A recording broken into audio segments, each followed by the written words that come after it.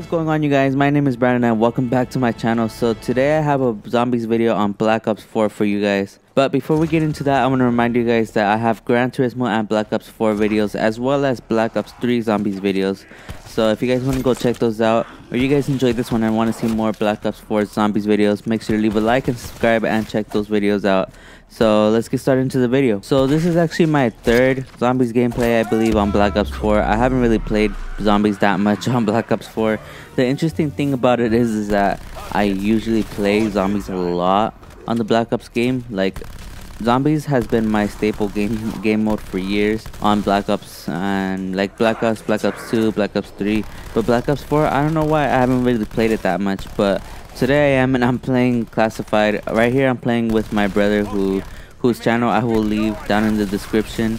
But the two of us were playing Classified. I just decided to just record it and see how far we can get. One of the things that we're trying to achieve on this gameplay is that thing with the 2 trophies. The one about staying on the top floor or the starting area for 20 rounds, and also not turning on the power for 20 rounds and trying to survive with that, because I have that trophy already but he doesn't. So we're trying to get that for him right here in this video. It's a really easy trophy to get. It's very simple. I think if you're by yourself, you can get it very easily, or you can put on the bots to make it even easier. It's way easier with the bots to get these 2 trophies. But either way, whether you do it with the bots or by yourself or with a buddy or something, like it's really easy to get anyways. But here in round 12, things are looking a little packed.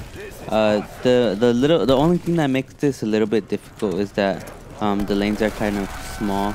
Like, you can run anywhere and there could be a zombie like just waiting right there just to kill you. But you really have to know how to control the zombies, where to run to make them follow you. The thing that I always keep in mind when I'm playing zombies is that the zombies literally follow every single footstep that you do, just about. As he's almost dying right there, I gotta hurry up. Okay, I got him. Did you get hurt? I always think the commentary right here is funny, but okay, skipping ahead, round 14. I still have this little gun. I'm not sure why I still have this. I got this from the mystery box, I think, or I got it from the wall.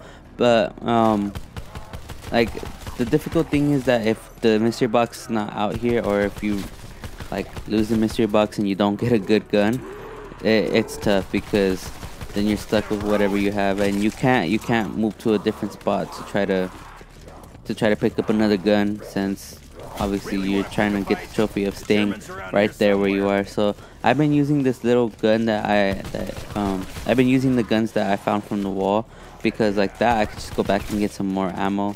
It's not that big of a deal until you get into the more later rounds, like maybe closer to 20. But once you start getting closer to 20, it starts getting more and more difficult, because you're trying to find a way to get the ammo, and there's a lot of zombies around you, and that's never fun. But we're holding together just fine right now. We have a insta kill right now, which makes things a lot easier. You don't have to use as much ammo. So I think that there's only a few zombies left. I'm just gonna knife them. When I have insta kill, I usually just melee them, just because you get more points like that. I try to always maximize my points. If you guys notice, like when I play zombies, when I'm on round 2 or around there, and I don't usually use my ammo in round 1 from the starting weapon, because then I round them up in round 2 and then I just shoot them all in a line. I do that whole collateral damage thing just because it gets more points. It gives you a lot more points just like that. But anyways, here now in round 17, the dogs are spawning in with the rest of the zombies, and we have double points. Like I said, I like to maximize my points a lot. Any way that I can, I'll maximize my points. And you can see right here I ran out of ammo, so I have to go and find more ammo, which is right here. I like to stay around where the ammo is, so if I move, I'll probably pick a different gun, just because it's close to the ammo. As he goes down right there, I'm gonna try to find my way to pick him up. Shouldn't be that bad. Although with this gun, the more rounds that pop up, the the stronger the zombies get, and it makes it a lot harder to kill them with that gun. But I'm gonna see if I can use this overkill thing to just mow them all down really quick and then get them, pick them up, and that's the end of the round. Okay, so I'm just gonna go pick them up really quick. But now we're on round 19, still using this little gun right here, and I don't know why they're all going toward him. Very, very interesting. But you can see right here there's a ton of dogs, and I just die right there. But I have the self-revive thing, and I'm gonna go ahead and use that right now because no reason in putting him through that stress of not of having to pick me up, because he just goes down right there. So just gonna kill these dogs really quick and I'm not gonna get that max ammo right quite yet. I'm gonna pick him up first. I'm not gonna do him like that. I'm gonna pick him up and then get the max ammo so that he could get the max ammo too. I hate when people do that, when you're down and then they pick up the max ammo and it's just like, okay, I don't have any ammo anymore. But I really don't need a max ammo right now. I have 34,000 points and I still can just get the ammo from the wall.